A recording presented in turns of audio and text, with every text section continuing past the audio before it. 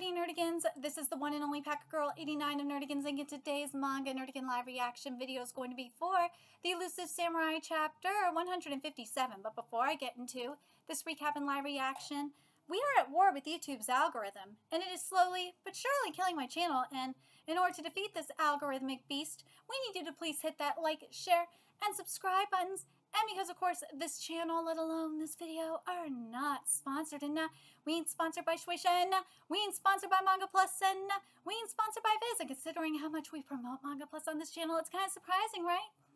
But if you love what we're doing and want to help keep me, my adorable little samurai kitty right here, and this operation literally alive and kicking, so we can keep bringing you more anime and manga content, whether it be news, analysis, or live reactions like this one, feel free to hit up our Cash App and PayPal. Links are in the description box below. So last time I covered the Elusive Samurai, we were preparing to head into battle, but man, I swear to God, Matsui, please, for the love of God, do not kill Aki. Not just because that man is my husbando, but because Tokiyuki called him his big brother. He called him his big brother, for fuck's sake. Like, you cannot kill him after that, seriously. But anyways, let's get to this chapter, see what's in store for us this week. As with many battles in this era, little is known about the final battle between Aki and Mara now. What we do know is that the advantage shifted back and forth to the end. Let's see. The decisive war that will divide the whole world begins. And this chapter is titled Oshu 1338. Goei, are you reading this Shinkoken? Recently I read some by Shunzei's daughter and Noriko-sama. I love imagining lady poets. That's my tune. I'm glad to hear it. Carry on. Yes, Lord. The nobility imparts wisdom to the warrior houses, and the warriors pass it on to the common folk. When all throughout the land have grown wise, perhaps the world will no longer need noble and warrior families. I love this man! See, Aki don't need to do this shit. He don't need to, like, instill culture into the savages, into the barbarians. He don't need to do it. He's doing it because he wants to. And it's actually working. Archers loose. This is nothing. High in the water. Order Hatakeyama not to shoot back until I signal. Yes, Lord. All the fighting has depleted Aki's supply of arrows, and he couldn't produce enough in 1 month. According to my Tengu spies, he was buying arrowheads in the area, so I had the spies buy them up before he could. Oh, remember what we saw a couple of chapters ago? I don't think they need arrows, but see. They're running out of arrows, and our archers are waiting so they can't pick up bars. Now charge! Cast aside your bows. Yes, Lord. The fool. We may not have enough arrows, but my northern brutes were born with another weapon to hand. Rocks! Yeah! What? They're throwing rocks? Rocks are more likely to kill than swords. After arrows, rocks were a primary weapon. Rock fights as a game served as a military exercise. Whoa, they really put their shoulders into it. Yeah! Yes! So, why don't more manga and movies show scenes of fighting with rocks? Because it's not cinematic! And that's Hanayama Takakuri. Oh my god, Matsui, I love that you put this here. I'm going to read this again. Rocks are more likely to kill than swords. After arrows, rocks were a primary weapon.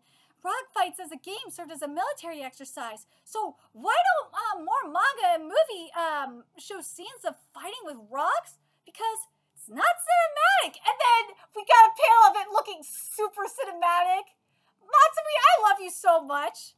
Compared to a bow, which is easily recognizable as a killing weapon, rock fights look more like cavemen playing than warfare. I like rocks. We got infinite supply. The luxury. Aki Aki's enjoying. I love you, Aki, so much for this. He's like eating a rock too. He's turning savage. Well, no shit, he is. He's like, ah. He's like, yeah, motherfucker. Aki's like, yeah, motherfucker. You thought you had us? Nah. You thought you had us? Nah. Rock beats. Rock beats scissors, motherfucker. That's what he's saying. Yeah. Our defense on the shore should decrease the enemy numbers. So where they're at the Yamato River. There's Kyo, Yamato River, Kai, the Shizu River, and there's the Yodogawa, and then there's the sea, which is Osaka Bay. I leave this to you. I'm changing locations. Roar! Then we shall attack from the shore. The Yamato River is not deep. Cross at its mouth and strike their flank. Yes, Lord. No, you shall not cross. Yeah! Oh, arrow from the ships! They brought a small fleet. Leave this to us, Steward Girl. No pirates! We pirates are skilled pilots. We'll get the archers to a safe location where they can focus on sharpshooting. Ships, I'm not surprised. I cannot prepare a naval force in time, but I have an alternative. What? What happened? According to letters written at that time. No! A mysterious divine wind blew at this battle as well and burned the vessels of the southern court. MIMA! We meet again, Shizuku. MIMA! Finally! Finally! I've been waiting to see her. We have been waiting how long for this? Mima, your powers work well with boats. You gave Takuchi-sama a tailwind when he fled to Kyushu. I have fire here, and wind and water surround the ships. Amplifying the fire with my power, will easily sink those ships. Matsui, this fire. Oh my god! This is beautiful. Yeah! Use your power too, Shizuku. Let's see who's stronger. What? We must target her and drive her away. Disturbing her will weaken her power. Damn you, I wanted a doll! Sorry, Mima. Nisama told me not to overuse my power. He lovingly held me close and said it's bad for me. Don't get sappy, you backward shrine maiden. Ooh! You must misunderstand, Mima. I enjoy living as a human being, so I gather human resources and fight with human ingenuity. Mima, do not use too much power, or you will harm yourself. Shut up! If I kill Tokiyuki, then we must retreat, Mima. No! Deal with the girl after Morinao's victory. You may cease your exertions. Let's see. I did not expect to lose 6 vessels to fire. I must change the formation to support our shore defenses. Early in the fighting, strategies and tactics fell apart, but enough plans and fierce fighters remain for all-out war. A battle of strategies. Who will win? Dude, we got the return of Mima! Dude, this is a game of this ain't no love and war. Nah, this is all-out war. This is spiritual war.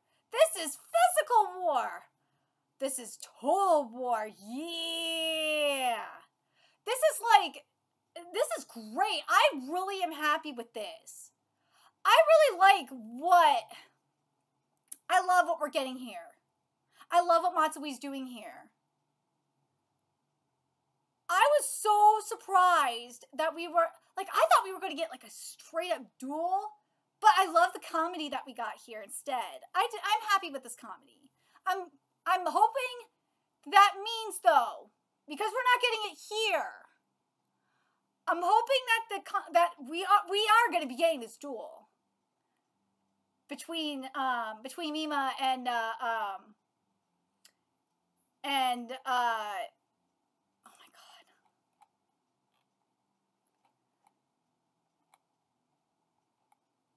and Shizuku, we're going to get that duel at some point. We will get that duel between Mima and Shizuku. Tokiyuki's got to give her permission for that. first, though. I think what will happen in regards to that, and I think this is what this was doing, at least in my opinion. I think the next couple of chapters are setting up the fights that we're going to be getting in this war. Obviously, you know, we have more now versus Aki.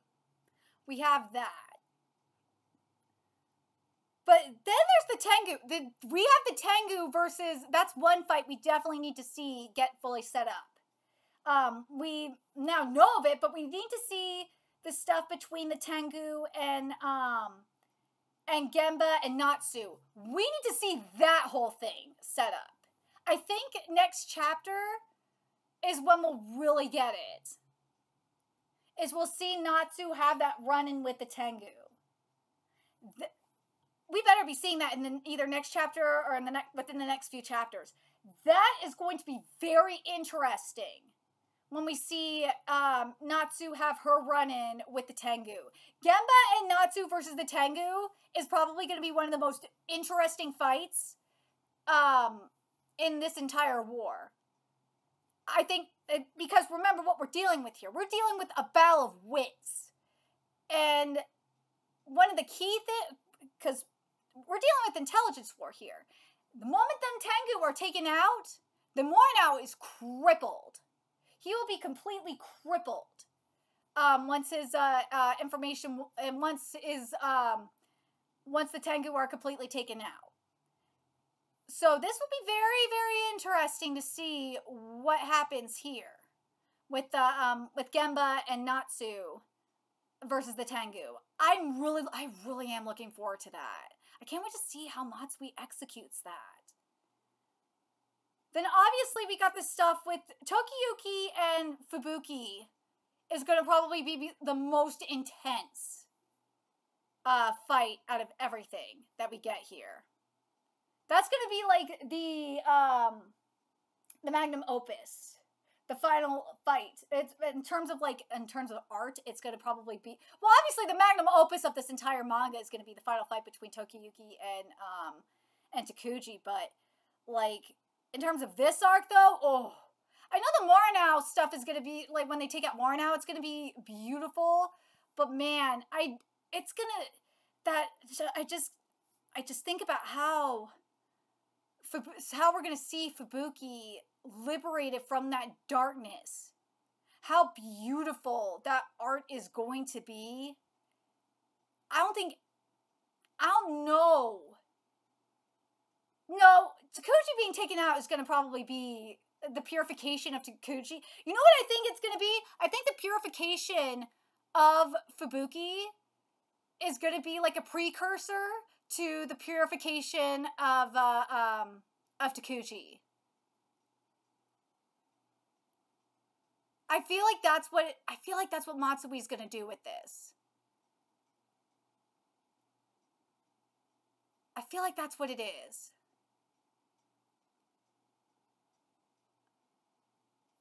I'm very curious what you guys think in regards to that, in terms of the art.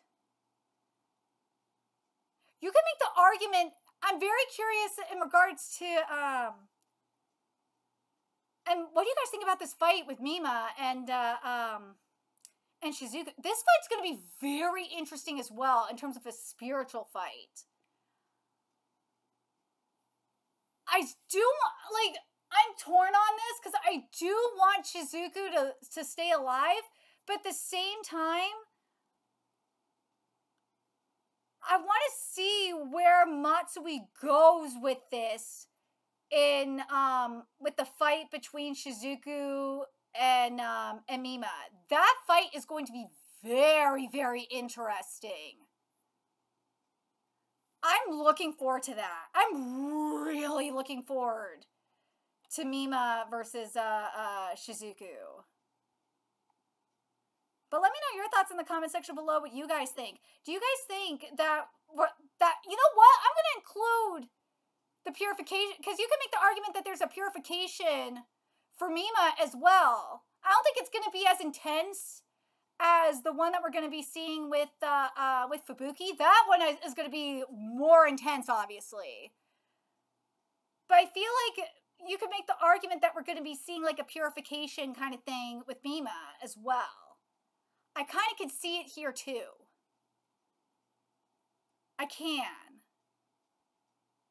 Like, just looking at her outfit, especially compared to what we saw her in before, and like the look in her eyes and everything, I feel like there's going to be a purification here too. I feel like Shizuku is going to purify her, and then we're going to see Tokiyuki purify Fubuki.